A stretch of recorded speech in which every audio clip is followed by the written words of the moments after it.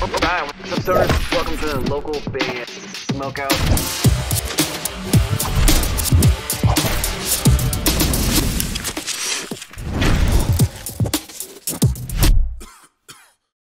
Gentlemen, major moment! Give me a hell yeah! Yes! Guys, thank you so much for joining today. I asked you here today because we had a bunch of friends in the DW Presents tournament, and we noticed that you came in and runner-up, and I was like, I want to talk to the band. Well, Traverse the Abyss is actually good friends of ours, but I wanted to talk to you guys. But for those that may not know who you are, can you please properly introduce yourself? Let me know whereabouts in the world you are at the moment. Plug and promote everything and anything. Awesome. Well, my name is Andre. And Sasha. Hi, everyone. We're vocalists in Boston-based Major Moment, which would be hard rock, alternative metal, pop metal, whatever you want to call it, type of a band. We have other members who are not currently present, but the two of us are originally from Russia, actually, and moved to the U.S. Quite a few years ago. Yeah, I've been here for like 18 years. Sasha's been here for like 10 years, right? Yeah. Did you know each other prior to moving to Boston, or is it just a coincidence that you're both from Russia and you met each other? I was traveling for the first time in the U.S. and I met him. Oh, that's cool. That was way before Major Moment. Yeah. And then we kind of thought that we should not only have a personal relationship, but what a terrible idea, a relationship in a band. For sure. Awesome. Why Boston out of all places? Was that somewhere that musically? That was another terrible idea. Sorry. Love it or hate it, Boston is a beautiful place, and you know, if you haven't been to Boston, you should definitely visit. Emphasis on visit. But to live here is kind of miserable. Winters are not the best. You know, well, some people like cold weather. I like cold weather when I go skiing as well. You know, like for a day, not for 4 months. You know, in a row, and like. Well, music-wise, it's a little bit tough. It's slower, yeah. The scene is kind of slower. What's the predominant music scene in Boston right now? Professional Berkeley, I guess. if that's a genre, professional Berkeley music, whatever that is. So jazz, I guess. Even though, like, you know, there are not that many places in Boston that play jazz. Covers, yes, cover bands. 100%, yes. So even though you guys had come as runner-up, I believe I saw footage that you had played a big festival or two in the past. What was the name of that festival, and was that through DW Presents as well? It was not. It was Blue Ridge Rock Festival, and we played it 2 years ago. Wow! How did that happen? That's amazing. That's a very interesting thing. So like, we decided that, you know, we should probably research some festivals, and, you know, we spent probably, I don't know, 2 months just, you know, Googling everything and researching everybody and emailing everybody, just spamming, like sending 200-300 emails to festivals all over the world. We received a few responses. Out of those, Blue Ridge was a no-brainer, and we're just like, yeah, that lineup is sick. And, you know, we're so happy. We ended up playing main stage as well. Yeah, we were actually opening the festival on the main stage. That was a good for you. Know, that is awesome. That was awesome. You know, and so we filmed it. As soon as we walked off the stage, we're like, I would do that every again. Let's do it again. Exactly. That is now amazing. We're competing at the DW Presents Twitch streams for an opportunity to play another major festival. We're actually going to keep going with the competition. We decided that we're not going to give up. No, we're not giving up, you know, for sure. Excellent. Excellent. So if you're watching and you're in a band, this is not a question, I'm just talking to chat for a second, but that is the definition of hustle right there. They sent out hundreds and hundreds of emails, not taking no for an answer, and emailed their way onto a major festival. That is I'm proud of you guys. I don't even really know you that well, and I'm proud of you. That is amazing. Thanks, man. That is amazing. Thank you, bud. So who produces all of Major Moments music? Do you have a go-to producer that you always work with? We do. Well, we kind of started as we kind of started producing our home demos way before we released our first song. And then, I didn't know anything about production, and I was just like, finding my way through trial and error. We recorded a few demos, and then, kind of decided to go and record without even knowing that, what the producer does really. And then we kind of toured a few studios. Was it like 5 or 6 different studios around Boston area? And I emailed a friend of mine, and he recommended me a guy up in Maine, which is kind of like 2 hours drive for us. So we were like, I don't know about that. Let's go check out other studios around Boston first, right? And then, through email conversations with Kevin, who's our producer, Kevin Billingsley, out of the Halo Studios. Just through the conversations with him over emails, it was just clear that he's the guy for the job. Yeah. You just knew right away. Yeah, we didn't even go to the studio. We listened to a few records he produced, Our Friends being one of them. And then he just said, I know what your guys are doing. I see the final product right there. It's very important to receive this kind of feedback that early in the stage before we even paid anything. Right. Which is it was incredible, and we already knew that probably is gonna work. And now it's been we just recorded a new album that's gonna. Yeah, that's our first full-length album, by the way. It's coming out this year. We're still working together. Before we jam Dead, if it's okay if I play that one, my co-host today is JB, aka JB Music, JB's band right here. JB, what questions might you have for them before we play a song? Yo, I am just so dumbfounded that you guys were able to email and get you guys on a tour date, that's or festival date rather. That is very big. I guess encouragement to me because I'm a smaller artist as well. My question to you is, did you guys have a template you guys followed, or did you guys, for the 300 emails, did you guys write something original each time just to change it up to see what would be working?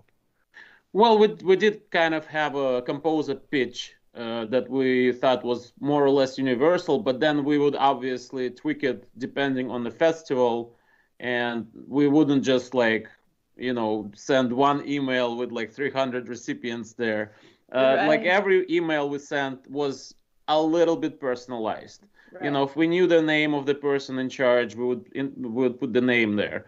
If we knew other lineups from previous years, we would say that would be a dream to be among such and such artists. Or if the festival was in another country, we would say that there would be a dream to play in Germany or in Finland or exactly something like that. Very cool. Well, let's go ahead and jam some of your music right now. This is Dead. Have you had the opportunity to go back to Russia and play a show? Yes, I have actually. I played a couple shows when we were trying to promote our debut EP, even before it came out. For some odd reason, I decided that was a good idea. Was it another terrible idea? Jesus, we're just full of them. Yeah, he also had to go alone, which is weird, but... you would think the whole band would go. No, somebody convinced me, you should just come by yourself if it's a problem to get other people visas and all.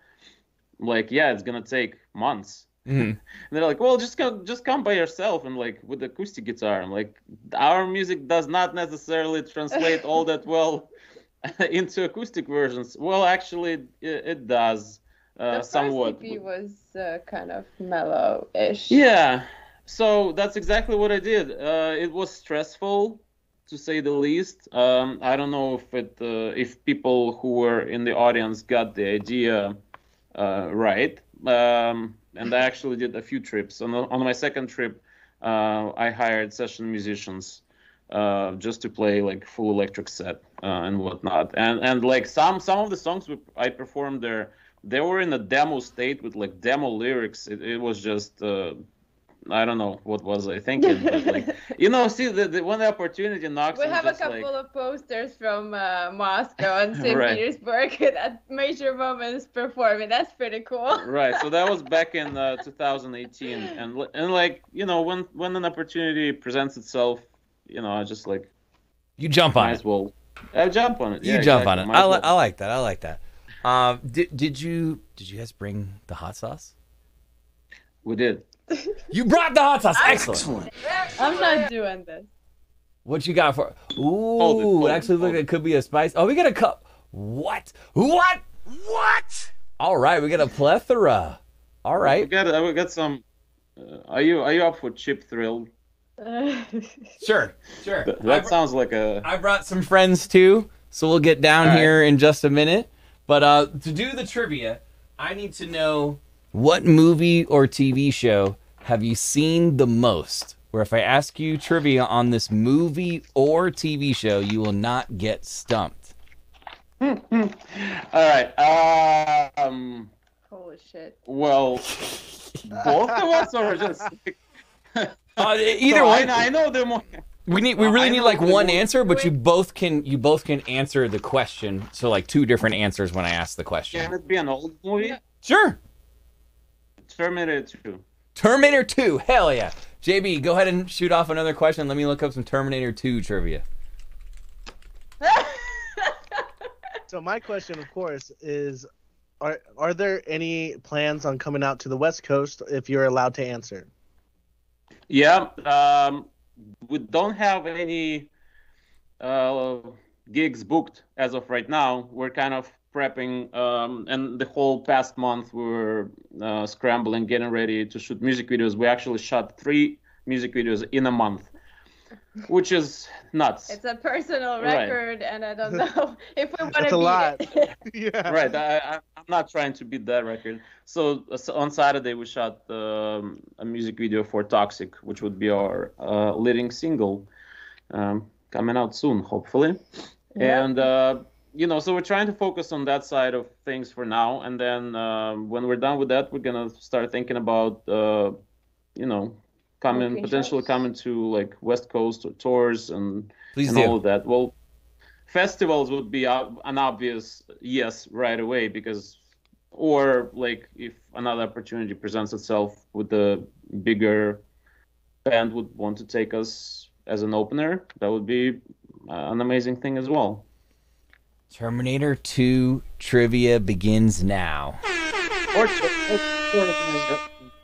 Are you ready? okay. Yeah, I'm No. Okay, pop it up right now. here we go. Oh, jeez. In Terminator 2, John can't stand his foster mom and his foster dad.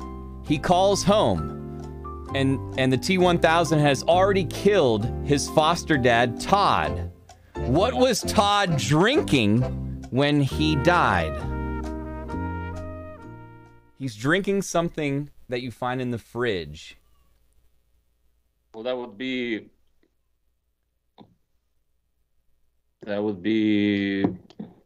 I'll give you a hint. If you remember, I have two when he calls answers. I home, have two. his foster mom has like the sword hand. Milk. So that was milk. So that was milk. It's yummy. Milk is correct. Well done. Well done. You did not have to consume the hot sauce. I will do it because I was not able to stump you.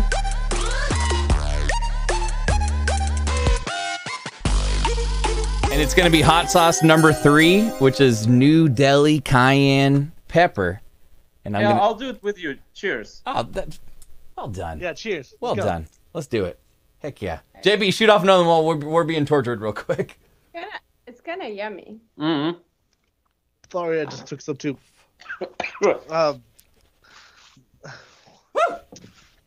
So compared perk to you up. your your other music that you guys put out now, does this album kind of match your style, or do you guys think it's more of a progressive style of your music?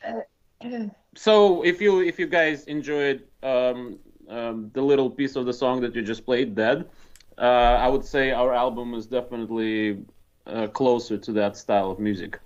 Might be even a little heavier than that, here and there. So, it's not. I wouldn't say it's very progressive. If we were to put ourselves next to bigger bands, it would be somewhere along the lines of like newer Bring Me the Horizon, newer Architects, Bad Omens. So they're a little heavier. So yeah, a little bit on the heavier side, not as heavy as Architects probably, if they're heavy, if they're considered heavy at all. I don't know. Yeah, for sure. For us. They're I would say they're not nearly as heavy as they used to be, but still definitely a metalcore heavy band or so. Is the Flood considered the fan favorite? It is. Yeah. Definitely. Is that one that you guys usually say for like the last song in the set? No, we actually never played it last. No. Funny enough. So we tried to open a set with like a banger and then close it with the banger as well. So that is our closing song. Yep. Gotcha. For sure.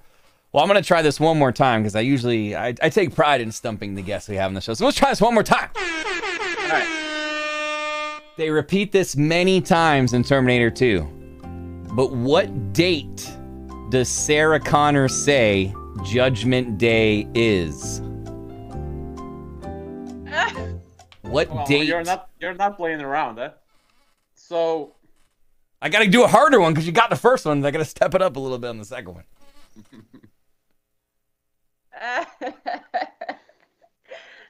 Man. Come on. So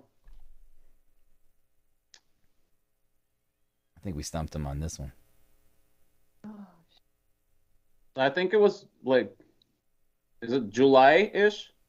What year do you think it is? 1996, 1990. It's incorrect. That's incorrect. I'm just stalling. That's not correct. It is August 29th, 1997. Enjoy one more swig of hot sauce. I'm going to jam the Flood. Guys, if you're watching, please support Major Moment. Hit the follow button. Support them. I was so close. Yeah, that one's fun. That's the guy from Maine that produced that one. Yeah, he now produces all our music. So, okay. Or should I say, lately we've been kind of co-producing. Right. Finally. But he's the guy who taught me, willingly or unwillingly, a lot about production. Yeah, he does a great job. And he says he's proud of me now, which is awesome. Well, I'm proud of you too, sir. Cheers to Kevin. Hell yeah. We've only had time for a couple more questions. JB, what would be a final question you may have for them? I'll do one more swig of hot sauce. Why not? Cheers. Yeah. So when you said trivia, BG, when you said trivia, I did not expect it to be like a full fandom thing. Oh yeah.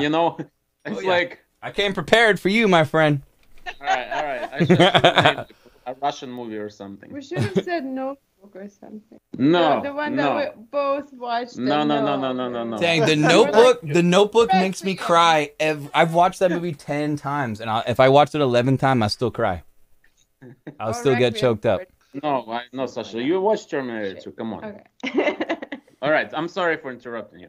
All good. JB, here. JB, what's your final question for them? My final question is not even music related, and I'm just very interested in when you guys first came to the U.S., what was the one thing that was hardest to adjust to? Yeah, what did you think was weird about Americans also? Follow up question when you got here. I definitely have one thing. I didn't find it hard at all. That's the thing. That's my answer. Hey. There's one thing I'm still adjusting to, Uh-oh. and so that's the measuring system you guys have. Measuring system. Yeah, well, that's... You guys don't believe in metric? We're like we're like one of the only countries that doesn't believe in it too, and it must be annoying. I get it. That's not necessarily true. I got a gram in my pocket, also a 9mm in my car, so I use it. Which is even weirder, right? Because like when it comes to like fixing cars, it's all in millimeters, and then all of a sudden it's all in inches. So so all of a sudden you're taking apart the transmission. You're just trying to normally do an oil change, but the directions because of the sizing gets you all messed up. So for miles and for pounds, it's easy because a mile is roughly like 2 kilometers, and then a pound is very close to 2 kilograms. So that's easy. But when it comes to like inches and then like 1/8 of an inch or like 3/8 of an inch, like you got me lost there. Like why can't it just be 10? Like, that is funny. Who does division by 8? Like damn you, George Washington. I imagine it was our first president. So, but guys, I have one final question for you, but it's a very serious one, and we appreciate your time coming on here and hanging out with us. When you were at one of the at Blue Ridge, I imagine you got to interact with some of the more larger size artists during that day. Did any of them give you a piece of advice that made you just go, wow, that was really great advice. I'm going to incorporate that into my career? No, the thing is, like, we realized that we're such a little bug on that huge stage that we just tried to get the hell off the stage as soon as possible and, like, never come even close to it when there are bigger artists on it. No, yeah, the second day we came back and already interacted more with the people around. On the performance day, we were so like concerned not to stand on anyone's way and just get the fuck out. Like, if anything, like we just stood there and watched like other people. You know, like there was Shinedown, the guys from Shinedown that were literally like hands reach from us. It was a funny moment when Cedar was about to go on stage and the lead vocalist was joking like, maybe we'll cancel. Let's just cancel. Joking with the security, right? But, like for us, it was just like fun to see them like up that close and like it's not that we didn't want to interact. We didn't want to be a pest, you know? No, it totally makes sense.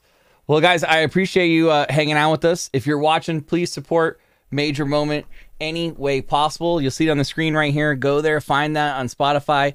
Hit that follow button. Support them.